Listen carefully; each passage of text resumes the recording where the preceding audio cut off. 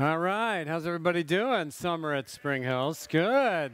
Good. I'm Brett, pastor here at the church, and looking forward to getting to know you. I want to encourage you to come tonight for the citywide worship night. It's going to be off the hook. I'm just telling you. Just get that. The whole staff has this feeling like, there's a lot of momentum. We can sense it. There'll be 5 different pastors up here, and they're going to share for 5 minutes each. And then the worship team is a combined team with like amazing time, and 5:30 it starts with the service, just so you know, okay? Not doing dinner first, service first. Are you with me? Okay, good. We are going to start a new series today on Romans chapter 8, okay? Romans chapter 8 in the Bible. If you think about the Bible as being a mountain range with peaks of truth, like grandeur and all throughout, from Genesis to Revelation. When you get to Romans chapter 8, this is the Mount Everest of God's truth. It really is. It's a chapter that just brings together such profound and wonderful things from God, truth from God. So we're going to spend 6 weeks on this chapter, and today I'm going to give you just one verse. Okay? One verse. Some of you say, amen, Pastor. That sounds good to me. All right. And I love this verse of Scripture. It's probably one that when you think of a Scripture, this one comes to my mind all the time. And it's this. Here it is. There is therefore now no condemnation for those who are in Christ Jesus. I've got good news for you today. If you are in Christ Jesus, and I'll explain what that is, there's no condemnation for you. No, not a none, not at all in Christ. Now, the reason why this is so encouraging to me is because I'm one of those who quickly condemn myself when I don't measure up. Am I talking to anybody in here today? I mean, I have a personality. I'm a feeling personality. I have an intuitive personality. What that means, intuitors are able to see what they could be, like what the possibilities are. And I know what I could be. And then I know what I am, and I feel about that. And so I can be immobilized and obsessed with guilt sometimes. And it's like, what's going to pull me out of this? Some of you are like this. You're so self-critical. And it goes not just from, critiquing yourself, but it goes right down to condemning yourself. And one of the tools of the devil is to condemn you. The devil has a number of tricks in his bag. For the church, he's always trying to divide the church. That's what he does. Divide it, divide it, divide it. And individually, it's always about condemnation. It's always about you can't serve because of what you've done, and what are you doing worshiping me when look at you, you're inconsistent, and all of that. And people mentally can just and emotionally get to a place of breakdown because the weight of not measuring up. You throw in, not just spiritually, but you throw in the cultural stuff, like you're supposed to be married by now, or you're supposed to have 2.2 kids by now, and you're supposed to be this in your career by now, and you look at you're not doing anything right, and nobody knows, let's not let them know, and you carry all this stuff. Burdens, weights, weighed down. This verse of Scripture right here is your answer to all of that. This verse right here is your answer to mental health, everybody, and spiritual health. If you can grasp this verse, and it's short enough where we could all memorize it, right? If you grasp this verse, it's going to free you, and God wants you to be free. So let's walk through it, all right? Verse by, or phrase by phrase, word by word. There is what? Therefore now, no condemnation for those who are in Christ. Therefore. Therefore indicates that he's been arguing something. He's been setting forth his case, and now he's concluding this, right? So we want to know what's gone on before that has led him to this conclusion. And when you read the book of Romans from chapter 1 up to this point, what you discover is the Apostle Paul's argument. He's a brilliant lawyer, if you will, setting forth a case. And the case starts out this way. We're all sinners, everybody. None of us measures up. That's how the case begins. And whether you're religious or not, whether you're Greek or Jew, male or female, it doesn't matter. We've all fallen short of God's glory. All right? So we're in that together. We're all sinners. Turn to your neighbor and say, we're all sinners. That's good news. All right. We're all messed up. Some of you deny that, and all we got to do is check with your spouse, and they'll confirm it to us. You're a mess. So we're all sinners. You know, we have the law of God. The Jewish people had the law of God. This is Romans chapter 2. They had the law. They had the commandments, the promises. The problem was they didn't keep the law. So having the law doesn't make you right before God. Keeping it does, and nobody keeps it. Now, some people grow up and they're not religious. They don't Jewish heritage. They're Greek, if you will, non-religious. But you know what they have? They have the law of conscience. This is in Romans chapter 2. Your conscience, it bears witness, right? For guilt, falling short. It's like God's put his laws, not just on 10 commandments, but he's put his laws in the heart of man. And man knows he falls short. Feels guilty. Unless you're a sociopath, and you have no guilt. It's a scary thing. No conscience. That's what a sociopath is. God's put his laws in your heart, and so we've all sinned, and there's no hope. That's how the book of Romans goes. There's no hope of working it out ourselves, of fixing it ourselves, of delivering ourselves, of making things right ourselves. We need something outside of us. The problem is not education, more education. The problem is not more money. It's certainly not more politics. The problem is within. It's not environmental. If you want to know the heart of the problem, it's the human heart. That's where it's at. We are all fallen in our heart. So we need something outside of ourselves. God in his love has sent his son, Jesus Christ, the eternal Son of God, to deal with this huge problem, which is our own sin.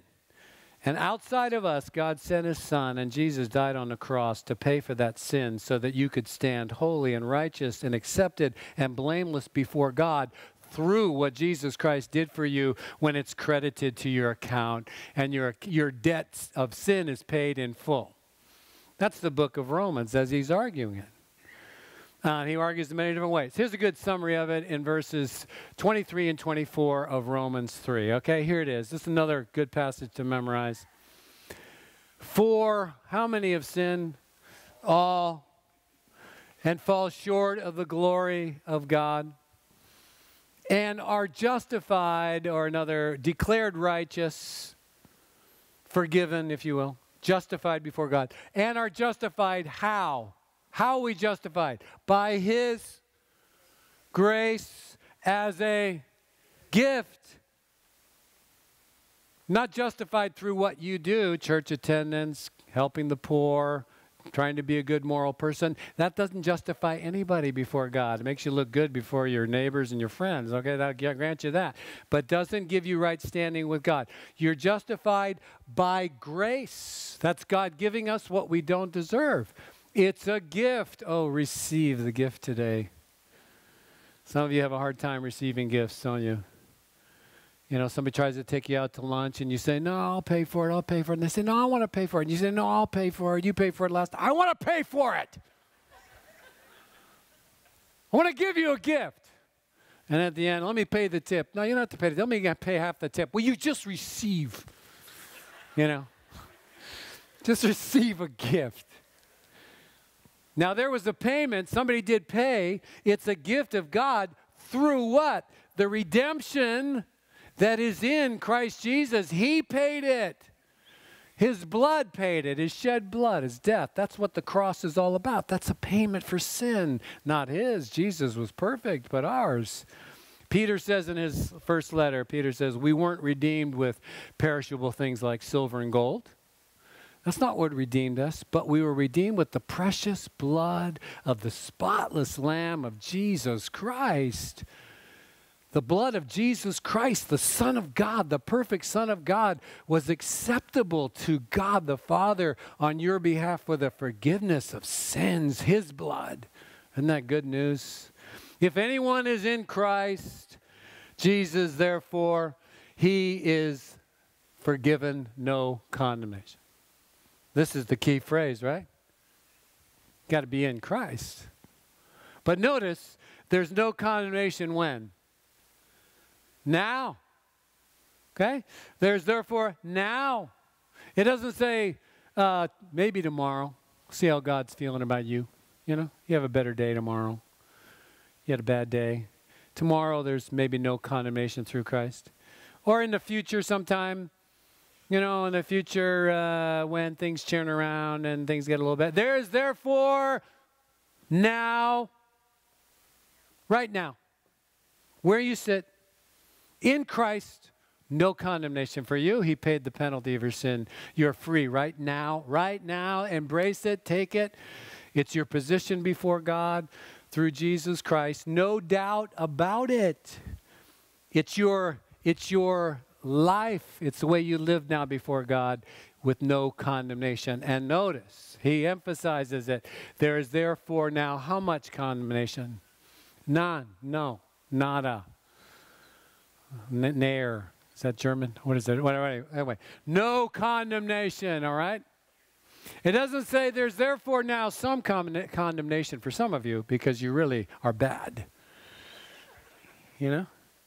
And there's therefore now a little condemnation for some people and a lot more for other people. There's therefore now no. No. Not some. Not conditioned on something. Now. No. Right now. Okay, so no is a Greek word. Oudes in the Greek. All right? Say that. Oudes. Comes from two words. Ou, which means not, and eis, which means one. This word here, no, in the Greek, there's a number of ways to present it. This is a very emphatic word, and actually in the literal Greek, there it is in the emphatic position. In the literal Greek, it is there now is no, therefore condemnation. You know what I mean? It puts it in the beginning of the sentence. If we translated it literally, it wouldn't be smooth enough for us. But it's put in the emphatic position. No, not one. That's the Greek word. Ou, no, not, and des, or none. There's no, not one, or one. There's nothing. Not a little bit. Nothing. Put on the breastplate of righteousness in Christ, the scripture says, but which you can withstand the attacks of the devil. You know what the devil does is accuse you, you know. You put on the breastplate of righteousness, and when he attacks, you're firmly secure. And the breastplate is who? Christ himself. Christ's finished work on the cross. Take up the shield of faith, the scripture says. Put it in front of you so when the devil fires his darts at you, darts of doubt, darts of discouragement, darts of depression because you're not measuring up. The shield of faith. Faith in what? The righteousness I have in and through Jesus Christ. There is therefore now no condemnation. It's good news. Now, this is a very important phrase, okay? Who's that for? Who's that for? For those who are in Christ. Are you in Christ? That's the big question. Are you in Christ? Well, I don't know. What does that mean? To be in Christ. Let me illustrate it for you.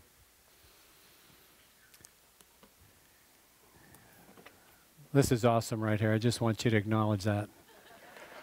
I don't always do this kind of stuff, but when I do, it's always really good. Okay. Who is this? Yeah, you, right? It's you. Individual. And the scripture says, therefore, we've all sinned and fallen short of the glory of God. And inside this is a nature that is bent on sinning. I mean, this is a fallen you, enslaved to sin and ultimate death, separation from God, the scripture says, under the wrath of God. Condemned apart from Jesus Christ, but this is you. When you come to faith in Christ and you apply to yourself the finished work of Christ on the cross, when you apply it, when you believe and trust in it, his precious blood forgives you, washes you, makes you right with God. And the scripture says Jesus comes to live where? Within you. Makes you a new creation. And you are placed positionally where? In him. in him. In Christ. That's that theological phrase. So that now everything that's true of Jesus is now true of you because you're in him. Isn't that good news? Bible says in Romans chapter 6, you were buried with Christ. You were buried with Christ. When he died for sins, your sins died with him, your old self. When Christ was raised from the dead, you were raised with Christ. You're in him. Ephesians chapter 2, you were seated with Christ in heavenly places. You're in Christ. Let me ask you a question. Is there any condemnation that can come on Jesus Christ? Anybody condemn Jesus Christ? I mean, perfect. The Son of God who lived a perfect life. There's no condemnation. No one can condemn him. Can anybody condemn you? No. They can. But they can't because you're in him. You see, when God looks at you, who does he see? He sees his Son. You're not condemned because Jesus Christ is your shelter, your protection, your strong tower. All that Jesus Christ is has been credited to your account. Ephesians chapter 1 is an amazing chapter of the Bible. I encourage you to read that too. It says that God chose you before the foundation of the world to be holy and blameless. You know? Holy and blameless. And you're like, I'm not holy and blameless. Right? I mean, I'm not holy and I'm not blameless. I've got stuff in my life, my past. I got just this week, driving to church. Why does it always happen? Big fight on the way to church, you know. I'm not holy and blameless. God chose you before the foundation of the world that you should be holy and blameless in Christ. Declared, adopted by God. In Christ, you see. This is who you are. This is your identity when you come to Jesus. And that's why there's no condemnation. Who can bring a charge against God's elect? This is later on in chapter 8. Who can bring a charge against God's elect? It's God who justifies in Christ. Who's the one to condemn?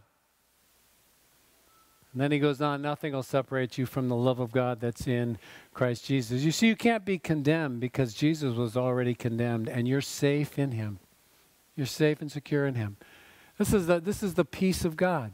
Romans chapter 5, verse 1, therefore we have peace with God through our Lord Jesus Christ and have gained access into this grace in which we stand and we exalt in the hope of the glory of God. Let me give you that again. Chapter 5 now, a couple of chapters before 8. Therefore we have peace with God through our Lord Jesus Christ and have gained access to God in this grace, through this grace in which we stand and we exalt in the hope of the glory of God. And hope doesn't disappoint because the Holy Spirit's been shed abroad in our hearts. And I'll talk to you about that next week. The power of the Holy Spirit shed abroad in our hearts. Are you in Christ? That's the big question. If you're in Christ, you're protected. If you're not protected. I want to read a passage from the Gospel of John where such great news, but also I want you to think about this because it's also very sobering news. John 3:16 is a famous verse. For God so loved the world that he gave his only Son, that whoever believes in him should not perish but have eternal life. Were there ever sweeter words spoken by the Lord than that? God so loved the world, so loved you, that he gave his Son for you so you wouldn't perish. You wouldn't die in your sins, but you could have eternal life if you but trust in him, believe in him. But the verse goes on. Listen to this. Whoever believes in him, Jesus, is not condemned. But whoever does not believe is condemned already because he has not believed in the name of the only Son of God. Here's the scary thing. You come to Jesus Christ, there is therefore now no condemnation. To reject Jesus means you stand on your own before a holy God. And no one's going to be able to stand before a holy God without the advocate Jesus, without the finished work of Christ. You can't stand on your own. And I exhort you, I implore you, I urge you with everything in me, come to Christ. Let him be your defense attorney. Let him be the one that when God looks at you, sees the work of his Son on your behalf. And you go into heaven totally based on him. Now, why wouldn't people come to Jesus Christ? I mean, it still baffles me. You know, I'm a pastor. This is such good news, isn't it, everybody? God loves you. Jesus died. It's like, it doesn't get any better. Why would people not? I mean, Sonoma County just come in. Well, part of it is they haven't heard, right? So that's what the church is about. We're trying to, like, build bridges so people might hear. But Jesus goes on in the same context. And listen to what he says. This is the judgment. Light has come into the world. Jesus, the light of the world. And people love darkness rather than the light because their works were evil. Jesus came in the light of the world, but people like their darkness. Verse 20, everyone who does wicked things hates the light and does not come to the light lest his work should be exposed. There are some people that say, I'll take my darkness over the light of Jesus Christ. I'll take my sin, my secret life, my whole thing. I'll take that. I like it. I like it. I don't want to come to Jesus. Matter of fact, I hate that. And that's scary. You know, I mean, I don't know. Is it fear? You know, is sin really that great? I mean, really, is it? I mean, I look around, I don't think, it doesn't seem that great to me. Why not come out of it? Why believe the devil's a lie? Come out of that to the light of life, Jesus Christ. Yeah, confess your sins. Confess your need. Let him shine the light of his presence on it all for healing. For healing. Come to Christ. Come to Christ. Now, this in Christ phrase is like amazing. Listen to this verse in Ephesians chapter 1, verse 3. Blessed be the God and Father of our Lord Jesus Christ, who has blessed us in Christ with every spiritual blessing in the heavenly places. Blessed be the God and Father of our Lord Jesus Christ, who has blessed us, listen, in Christ with every spiritual blessing in the heavenly places. Do you know, because you're in him and he's in you, you have right now every spiritual blessing there is to have. You have it in him. You're a joint heir with Christ. You're seated with Christ. You will rule with Christ. Every spiritual blessing, forgiveness, God's power, God's presence, holiness, being in a condition of being blameless. What spiritual blessing do you want? What do you want? You have it in Christ. We just need to learn this more and more. We just need to get the truth of God's word, you know, in our hearts and minds and live it out. Every spiritual blessing, you don't need anything. You can do all things through Christ who strengthens you. You have all the love you need. You have all the acceptance you need. You have all the power you need. You have all the assurance you need. You have all the security you need, all the safety you need, all because you're in Christ, protected by him. And we just need to discover this. Not only that, he says that it's what unifies us. The scripture says what makes us a church. Romans 12:5. So we, though many, are one body in Christ and individually members one of another. You know what the church is? This is what the church isn't people who just come to church. That's the crowd. That's not the church. The church is made up of all those who are in Christ. That's what he says. We are one body. One body, how? In Christ and individually members of one another. When you come to Christ, you as your Savior, you're placed in Christ and you're also placed in his body called the church.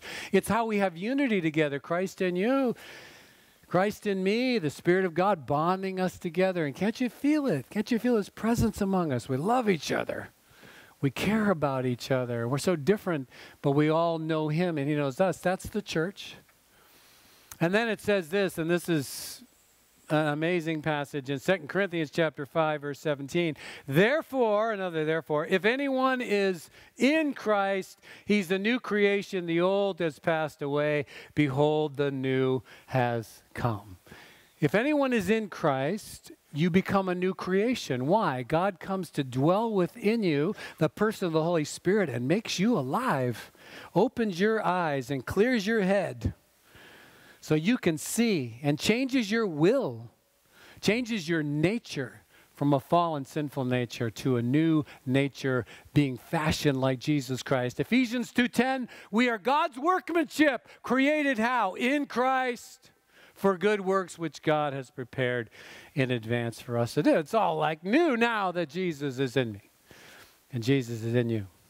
Come to Christ. You want your life to be different? I know some people come to church, I want it to be different.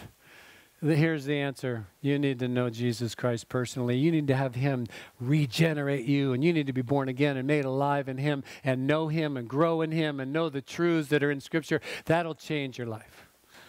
That'll change your life. A few good moral tips on how to be a better this or better that isn't going to get it, everybody. It has to be a new creation. You need to be buried with Christ and raised with Christ and seated with Christ and him in you. So it kind of leads to this point, I think. How do I get placed in Christ? I mean, how am I to be put in Christ? And I'm going to give you three things, all right? First of all, confess your sins to God. You know, the Apostle Paul said it in his argument. We're all sinners. We all fall short. Agree with that. Okay? Confess in the Latin, con means with, right? Fess means to speak. So speak the same thing about your sin that God does. That's what it is to confess. If we confess our sins, he's faithful and just to forgive us our sins and to cleanse us from all unrighteousness. Agree with God. Don't make excuses. Don't say, well, you know, the family I grew up in, I'm a dysfunctional person. Okay. I've got a disease. I've got a problem. We all sin. We sin. Let's call it what it is. Before God, what is it? What is it? Before a whole, it's sin. We just agree with him. The Scripture says this: you are guilty before God. You're guilty before God. Here's the evidence against you. You don't keep the law. You don't measure up to it in the spirit of it. You're guilty. This is what you say to God. You say, I'm pleading guilty on all accounts. Right? And then your advocate, your defense attorney, Jesus, walks in and says, I'll defend them. I paid the penalty of that sin, and he's in me, and I'm in him. So he goes free at the expense of what I paid on the cross for him. But you don't say, I'm innocent, and I'll prove it. Then what are you doing? You're rejecting what God says about you. You're rejecting your need for Jesus Christ. You just plead guilty on all accounts and let the Lord save you by his grace. And that's what it is then, to put your faith in what? Christ alone. That's it. Christ alone. And why do we say Christ alone? Because sometimes people put their faith and reliance in Christ and themselves, and they live like that. Like, I'm going to be good, and I'm going to, show up, and I'm going to do what I was supposed to do, and I'm going to trust myself, and yeah, Jesus did his thing, and together we're going to get saved. No. Wrong. I mean, you just are bankrupt before Jesus Christ. And you're putting your trust in him alone. Have you done that? Scripture says when we do that, God's forgiveness, mercy, and grace. And it leads to a position where we don't boast, I mean, there's no boasting around here, right? We've talked about this. Nobody boasts about anything other than Jesus Christ and him crucified. That's what we boast about. So you come and you put your faith in him, and then you receive the gift of salvation. Say, this just sounds too good to be true. Is there any fine print here? I mean, is there any, the stuff you didn't read and find out that it's different than what you thought? And all I can tell you is no. The only thing it will require of you is some humility, though. As one writer said, we love religion, but we resist humility. I mean, the only thing it requires of you to be placed in Christ is that you acknowledge your total need for him, and you confess your total inability of yourself. Now, you know how human beings are, and how our pride gets in the way. Like, we'll solve it, We're talking about going to Mars now. Just one step after Mars, and we'll solve it. More education, more money, more, human pride, I'll solve it. Or, I can't believe all that stuff, People used to believe that, but I don't believe all that stuff. What is that? It's just arrogance, right? God's saying to you, look, will you come to me? And listen, I'm believing right now the Holy Spirit is calling some people to himself. And that the scripture says that it takes that. It takes the Holy Spirit touching your heart and pulling you to God. And if you feel the Holy Spirit, maybe for some of you it's like the light goes on and you go, I get it now, I get it. And the Holy Spirit is drawing you to himself, then come. Just come. Be saved today. Find yourself in Christ, a whole new life. And have that assurance. And if you're a Christian, the devil pounces on you as a Christian and says you're a hypocrite and you're not doing it right and you haven't done it right in your past. The devil comes and you just tell him this. You say, you're right. I'm not going to argue with you. You're right. But I'm in Christ and Christ is in me. And what Christ accomplished on the cross has been accredited to me. I'm holy in him. You can't touch me. Yell as you will, accuse as you will. My faith is in Christ alone. Lord, thank you for the cross and this wonderful promise that anyone who's in Christ, there's no condemnation. God, we rejoice in that. We praise you. We receive it. We trust it. We believe it. You, the eternal Son of God, did that for us. And if you're here today and you're just like ready to come to Christ because the Spirit of God is working in your life right now and drawing you and opening your eyes to see this, then just say to the Lord, I'm a sinner. I'm not going to argue with you. Oh, forgive me, Lord.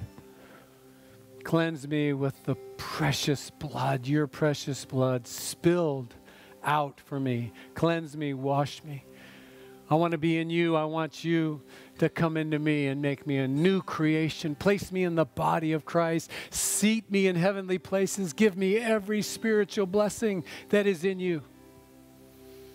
And Lord, help us as a church to share this good, great, awesome news with friends, family, and our community. We pray in Jesus' name.